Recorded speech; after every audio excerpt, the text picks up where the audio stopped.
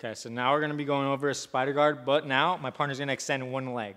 So right away when he extends one leg, same concept, we're gonna grab the pants on each side. So look, I'm always gonna push down on the leg that's bent, and watch, I'm gonna walk my hips all the way around to this side. Keep your leg straight.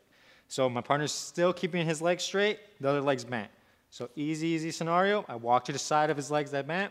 I put my foot, cross foot, on top of his thigh. So now I push down and pull the grip, break the grip.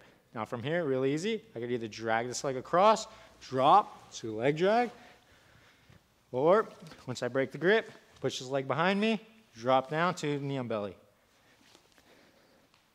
So again, double sleeves, he's gonna extend one. So whatever side he extends, I wanna walk away from that side. I don't wanna stay here. So I walk, so pants grips, push, walk in a circle, pin down the leg. I'm gonna kick, pull, drag it across, drop my chest right away so he cannot recover and pass.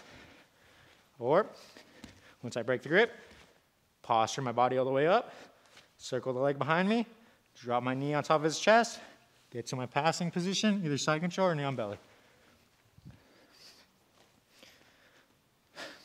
So now we're gonna go over this scenario. When I walk to the side of his bent leg, he's gonna switch. So right away when he switches, look, we made grips on the pants.